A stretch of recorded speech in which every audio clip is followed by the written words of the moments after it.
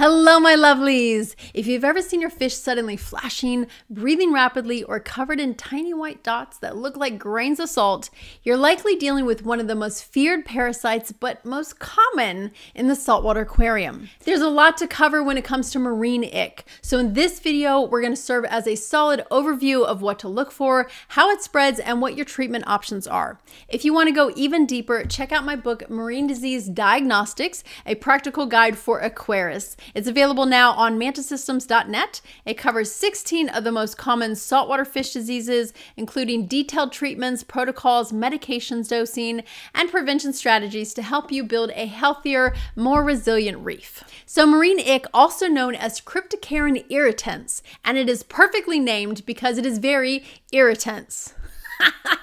That's like my best joke ever. All right.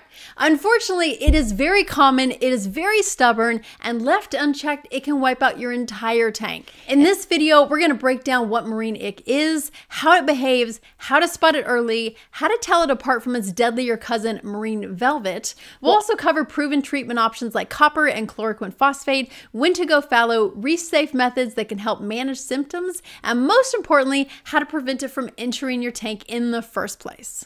So let's get started. Let's start by understanding what marine ick actually is. It's a protozoan parasite that infects the gills, skin, and the fins of saltwater fish.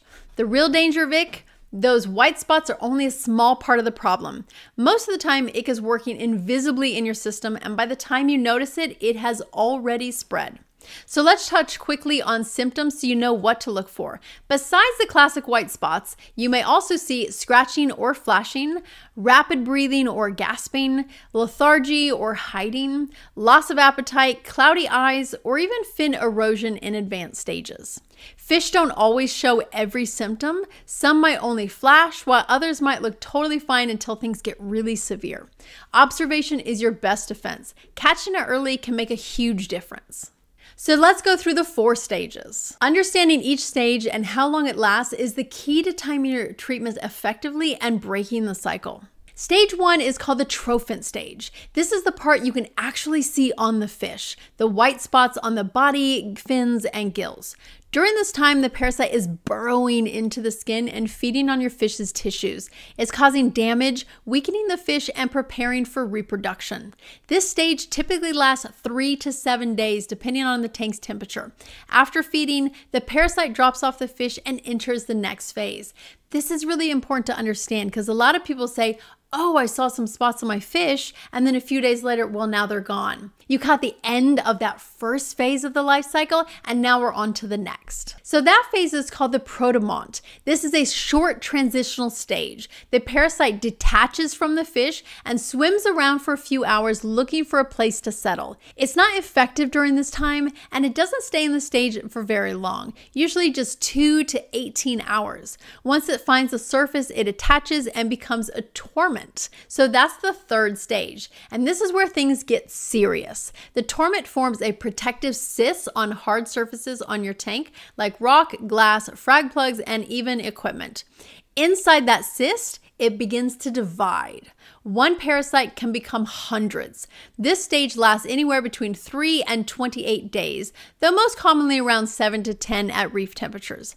This is also the stage where treatment like copper won't work. The cyst is sealed off from the water, making it untouchable, which is why treatments have to last long enough to catch the parasite after it reemerges. Finally, we reach stage 4, the theront. These are the free-swimming juvenile parasites that hatch out of the cyst and go searching for a new fish to infect. This is the only stage where ick is both infective and vulnerable to treatment. Theronts are active for 6 to 24 hours, and if they don't find a host, they die. That is your window for copper, chloroquine, and UV sterilizers to take them out. So to recap, visible white spots means you're in the trophin stage. No visible signs doesn't mean the parasite is gone. It could be encysted as a torment or hiding in your rocks, ready to release hundreds of new attackers. That's why we emphasize long treatment times and full fallow periods. The life cycle is built for persistence, but if you understand how each stage lasts, you can outlast it. So here's where things get tricky. Marine ick is often confused with marine velvet, which is caused by a different parasite, Amlodinium ocellatum. Both diseases can present with flashing, labored breathing, and a dusty or spotty appearance. But here's how to tell the difference. Marine ick typically appears as larger, salt-sized grained white dots scattered across the body and fins. In contrast, marine velvet often shows up as a fine golden or dusty coating that can make the fish look slightly dull or slightly discolored. So when I first started, it was really difficult for me to distinguish between marine velvet and marine ick, but it's really important that we identify correctly because they do have very different treatment options. Sometimes the easiest way for beginners to identify between the two is simply the number of spots that they see. This isn't a foolproof way, but it can help. So for me, if there are less than 20 spots, I often think it is probably ick. And if there are more, I often think it is probably velvet. Velvet also progresses much faster, sometimes killing fish in 24 to 72 hours of symptoms onset, while ick tends to follow a slower, more cyclical pattern. Velvet attacks the gills aggressively, so if a fish is gasping at the surface with no visible spots, I often suspect velvet first. For ick, the progression is usually slower and the fish may continue eating, especially early on in the infection. So how do you treat marine ick? First, let's be clear, there are no reef-safe options that fully eliminate ick from the tank with fish, corals, and invertebrates present. To truly eradicate it, you need to remove all the fish to a separate quarantine system and let the fish tank go fallow, which means fish-free, for 6 to 8 weeks. Now, I am going to cover some reef-safe options towards the end of the video, but first I'm going to go after our proven treatments. First up is copper. Now there's a couple different brands out there such as Copper Power or Cooperman. Make sure you're following the instructions on the bottle because there are different instructions based on if it's a chelated or a non-chelated formula, and also find out the right test kit that you need. Depending on the different formulas, not all test kits test them effectively. Make sure you're maintaining your copper for at least 14 days and always test daily with reliable test kits. Next up is chloroquine phosphate, an effective alternative for copper that's often easier on sensitive species like tangs and angelfish.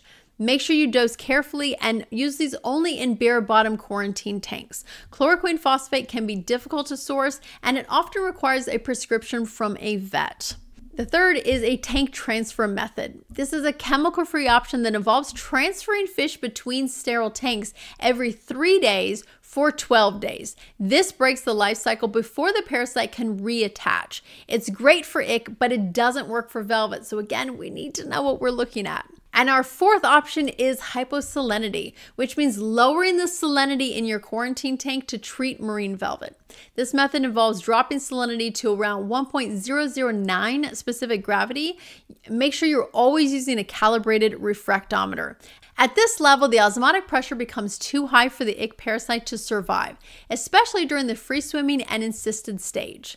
When done properly, hyposalinity can be just as effective as copper, but only for marine ick. It does not work for other parasites like marine velvet or urinema. So it's very important to confirm what you're dealing with before relying on this method. Again, there's a whole article on hyposalinity on mantasystems.net if you want a more in-depth view or instructions. Now, when completing your quarantine treatment, remember your tank needs to go fallow, which means no fish for 6 weeks. Not just one fish or, well, I'll just purchase some new fish while my fish are finishing quarantine. Going fallow is the only way to ensure ick dies out in your reef. So let's talk about some of those reef-safe medications. We've all been there. We have ick in our display tank and we can't get the fish out without tearing down the entire tank. So let's talk about some of those options and things you can do in your display tank to manage symptoms while your fish are still present. Here's the truth. None of these products have ever been scientifically proven to fully eliminate marine ick from a display tank. They might reduce symptoms temporarily, they might knock down a light outbreak, but they won't break the life cycle of ick the way copper, chloroquine phosphate, hyposalinity, or tank transfers can. So I'm going to talk about the most popular one that I know of, which is Kick Ick by Ruby Reef. This product contains herbal and organic extracts and claims to disrupt the parasite's life cycle. It's marketed as reef safe and invertebrate safe. Some hobbyists report minor improvements in fish behavior, But peer-reviewed evidence is lacking, and many aquarists see the infection return after treatment ends, but some hobbyists swear by it, so it might be one of those worth trying if you don't have other options. I personally have used it before, and I have had success in minor outbreaks. And I'm sure there's a lot of other options out there that I personally haven't tried that might be worth looking into. There are a few other things you can do that will not eliminate ick, but may reduce its impact. The first is UV sterilizer. Again, this can help by killing that free swimming stage in the water column. This works best with properly sized, slow-flowing units and clear water. Another option is feeding immune-boosting foods, such as garlic or beta-glucans. They may help support fish immunity, but they don't kill the parasite. There is no scientific proof that garlic helps, but many hobbyists swear by it, so you do you.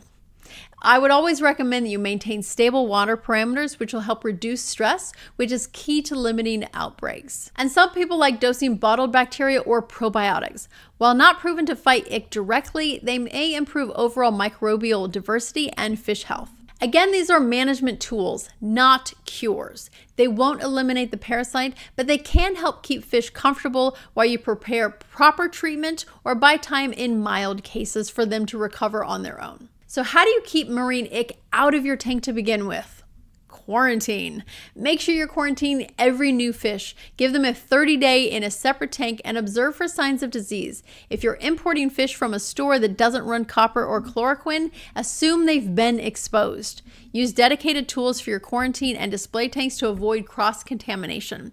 Keep your parameters stable, minimize aggression in the tank, and avoid sudden changes in salinity and temperature. If you want to know more about quarantining, again, we have an amazing article on mantasystems.com that goes over our entire quarantining process. Let's wrap up with a few real-world pro tips to help you outsmart ick. Number 1, white spots may come and go. Ick hasn't disappeared. It's just in a different stage. Number 2, copper only works if you maintain proper levels. Make sure you test every single day. Number 3, chloroquine phosphate is great, but sensitive to light and hard to source. Make sure you're storing it properly. Number 4, if one fish has it, assume all of your fish are exposed and treat them all together in quarantine.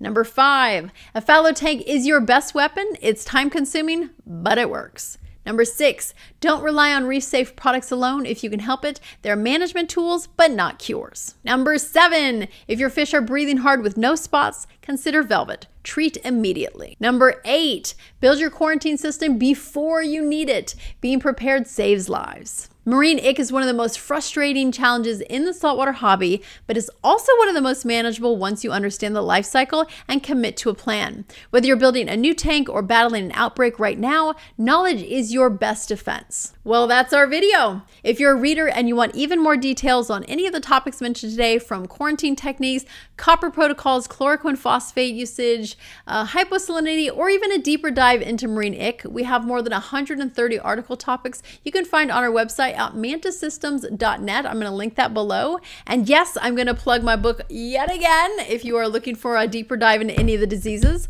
Like, subscribe, and stay tuned for our next video recommendation to dig into even more reefing topics. And as always, happy reefing.